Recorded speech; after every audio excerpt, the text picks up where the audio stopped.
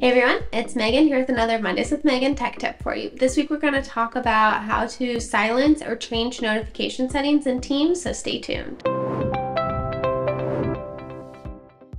Alright, so this week we're going to talk about what to do if you're like me and you have a lot of notifications going off all day long.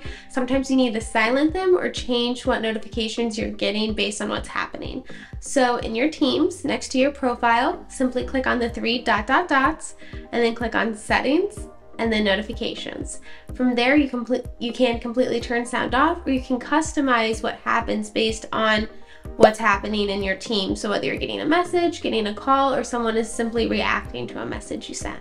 I hope this tech tip is super helpful. For more information, head to the YouTube channel, subscribe, or reach out to me directly at megan@easyit.com. Have a great week, everyone.